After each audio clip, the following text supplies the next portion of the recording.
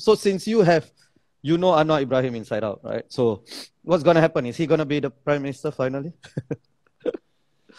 I think now the fate is again left it to Member of Parliament that has been elected. So now, for me, we have to understand why people voted for PH overwhelmingly. People say, okay, because they want Anwar to be Prime Minister, which is true. On the other hand, we see why there's such a big swing against Barisan Nasional, right? Yeah.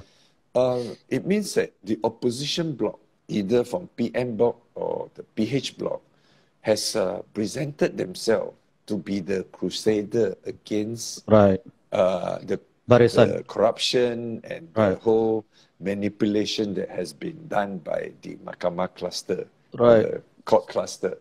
So the hatred was very strong, right? So it's so much so that there was a big swing that people want an alternative government, a government which is free from this group of people, Barisan Nasional, right?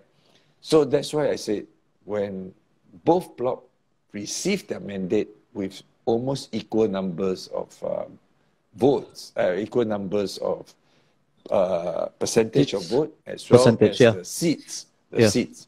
So we can't be going into the discussion purely on a mathematical formula like, oh, we want to reach 112, right? 112 on what basis? 112 must be on the value that we presented to the voters, and the meaning of anti-hopping law must be not on paper. You cannot change party, but the people voted for us, for PH, against corruption, against Barisan Nasional, right?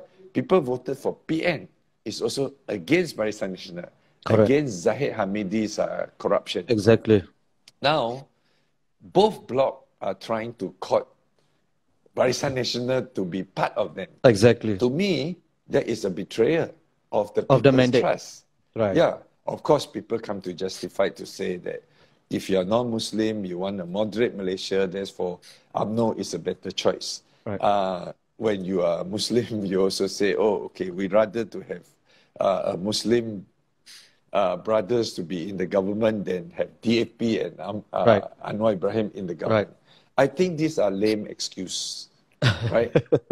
No, if this is the issues, then don't bring it out to say that we are firmly against the corruption. Exactly. These are, for me, right.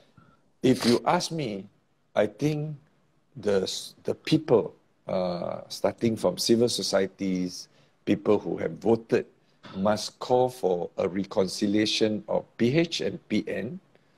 And who they want to be Prime Minister actually is, I think, each of them have their preferences. Right. They should discuss it out. But the issues they should discuss is not just about who to be Prime Minister. Right. The two blocs has to sit together and work out what type of reforms they want to bring, what type of common agreement and common agenda they can bring, which I think can be done, right? Find commonality among the two different blocs. Why do I argue for that? Because somehow this nation has to reconcile.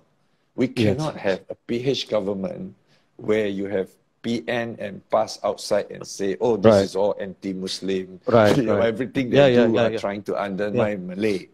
We cannot have a Malay-dominated government by PAS, and then the non-Malay keep singing to say this is a Taliban state. This is not going to include our thing. So, I mean, for how long we want to be continue to be hostile, right?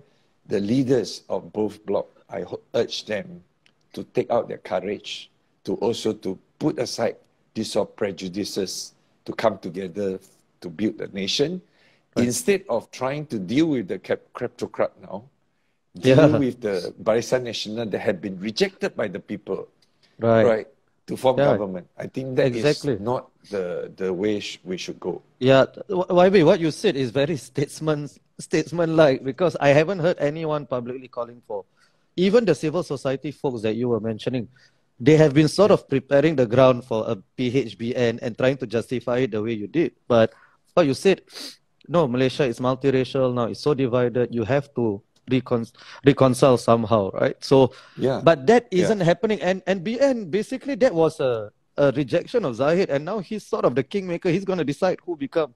That's right. That's a very strange situation, isn't it? I think that is going against the vote that we have casted, right? Of course, you can create fear among the Malay that, okay, it's going to be Anwar Ibrahim and then all of us are going to be un-Islamic. Therefore, it's better to have Zahid than to have Anwar Ibrahim. Among the non-Malay, we can also play out the issues about you're going to have a Taliban situation, you know, conservatism is going to dominate. Therefore, we'd rather have a moderate UMNO. Yeah, I mean, for whatever we say, we shouldn't allow UMNO to be the kingmaker, right? As they were clearly rejected by the people.